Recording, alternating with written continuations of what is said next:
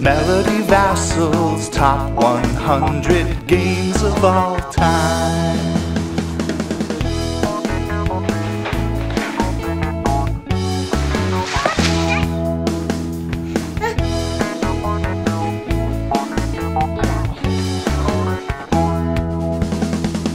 Melody Vasel's top 100 games of all time.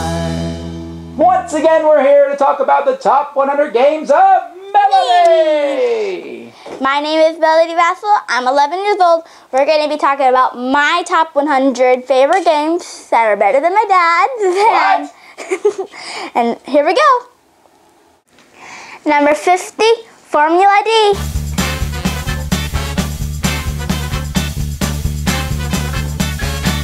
Formula D is a racing game, very popular racing game in which you roll different dice depending on which gear you're in. You're trying to hit the corners just right so that you can go around them without flying off. It's a fun game and a lot of people can play at the same time. This game is really fun.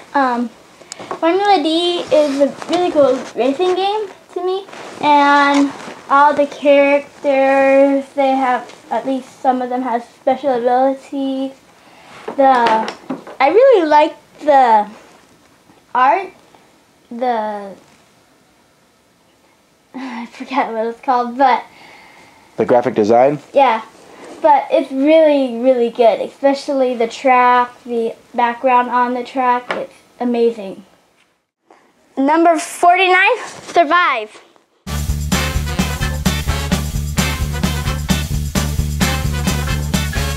Survive is a game in which players are on Atlantis and it's sinking slowly, and you have all these people, you're trying to get them off the island to other islands that are not sinking. Meanwhile, there's sharks, whales, giant octopi, or giant squid, I'm sorry, sea monsters, all going after your people. Whoever gets the most people basically off is the winner. I like this game because you're just swimming to an island, and I think it's pretty cool of how they have like points on the bottom of them. And I've never had a person die yet because of a sea monster or a shark, but it's a really good game. I'll fix that. Number 48, Flip Out.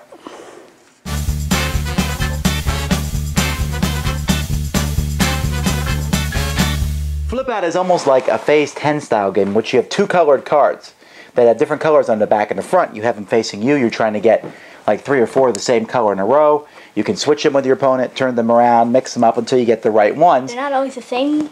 The different color on both sides, sometimes they're the same. Right, well that's true. But you can see with the backs of your opponents and you can see the fronts of your own, and you're trying to get it to be in the right order.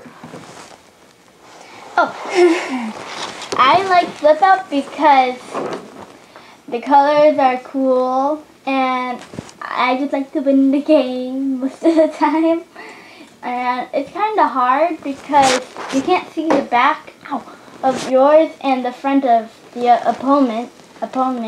But it's really fun, really good, awesome game. Number 47, Bergapensel.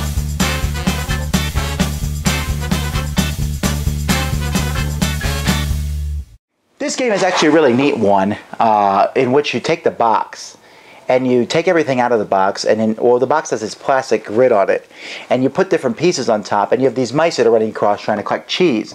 But you're constantly pushing these little tiles in, and some of the tiles have holes in, and if that goes underneath your mouse, well then he falls to his doom and doesn't get the cheese. So there's some memory, trying to remember where the cheese are, trying to maneuver them so that other people's mice fall into the holes, and then simply a race game trying to get the cheese and back as fast as you can. I like this game because the most part I liked about it is because you're trying to trap the other person's mouse. Like putting the mouse underneath the hole is pretty fun, and getting the cheese is amazingly fun, and I just love this game. Number 46, Etc.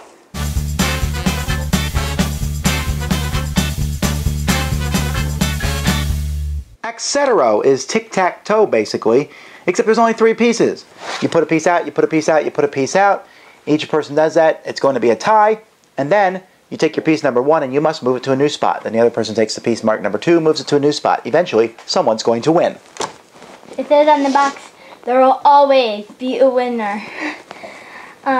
This is a good game if you're kind of bored. And also, Alright, I'm sorry, go ahead.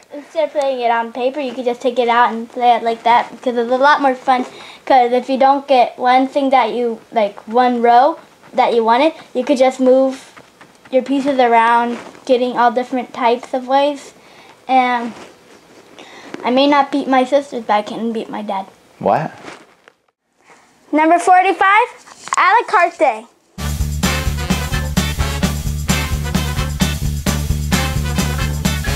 A la carte is a game about cooking, where you take little shakers and you dump them out, hoping not to get too much salt into your food, trying to cook the correct food, flipping pancakes. It comes with little dishes. It's a very toy factor game, and an expansion came out which added even more stuff to it this year. That's a la carte. A la carte is really cool because you add the things, and every time when my sisters and I aren't playing the game, we just like pretend we're actually cooking because it's so toy-like. The food is really weird, like a trunk and Elephant trunk? I've eaten one of them. Raw? No. Anyway. And it's just a really weird but amazing game. Number 44, Dungeon Raiders.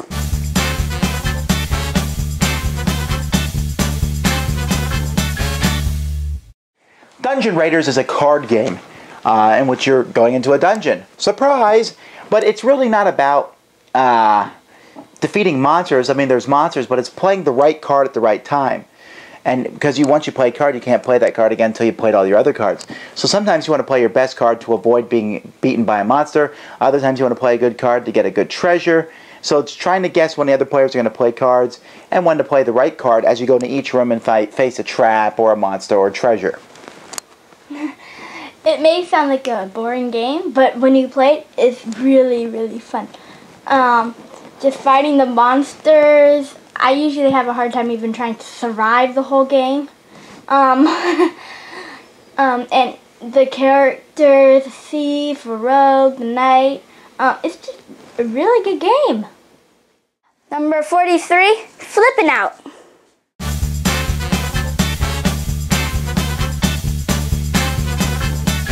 Okay, this isn't a repeat. Earlier we talked about Flip Out, now we're talking about Flippin' Out.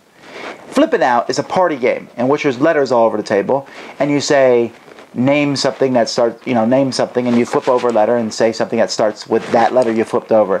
And people keep doing it until you can't think of a word that starts with any of the letters that hasn't been flipped over. So if I say name a kind of animal and you see P, you can flip over that for panda bear. Oh. Someone else says lion, for L. Well, true, but there's all different sorts of animals, and that's how the game works. This game is better for, again, for like a whole type of same mental type of group, because if you're playing with some younger kids and an adult, then the adult will have an advantage because the adult can think of things faster than the little ones, because then they'll not know and get really upset. But it's a really good game though, just naming stuff from the first letter, and amazing, really good. Number 42, Livingston.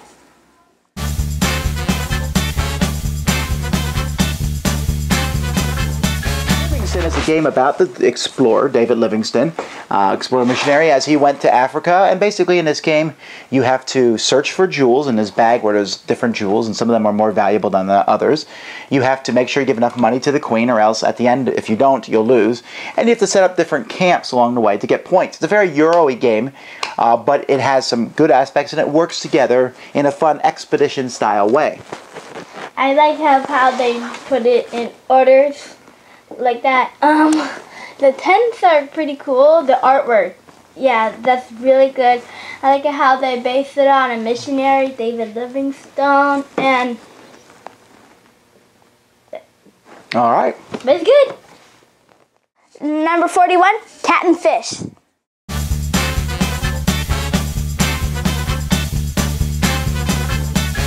and Fish is a game in which you are cats who are fishing, and it's like a worker placement game where each time you put a worker out, you get to do different things, but you're moving your cats around outside in the sea and fishing. The farther out you get, the more difficult it is to catch the fish, but if you do, you're catching whales and gigantic fish. Inside you might catch boots and things that aren't worth so much, and certain fish are worth different points depending what season it is in.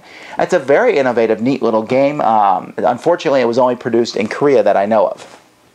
This game is amazing because there's also whirlpools, tornadoes, I think, or it was a storm, I can't remember. But just putting the cats out on the worker board, it was amazing.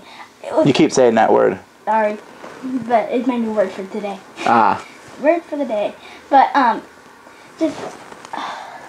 I love this game. It's so unspeakable. Well, that's it. We have walked into the top 50 games. Woohoo! Starting next week, we will get into numbers 40 through 31. So we're getting pretty close to the top. We're talking about the best of the best of the best of the best. Well, not really. It's the best of the worst because their melody's top 100. But, you know, I get hit. We're recording this for posterity, you know. Someday people will see how much you hit me. Anyway, until next time, I'm Tom Vasel. And I'm Melody.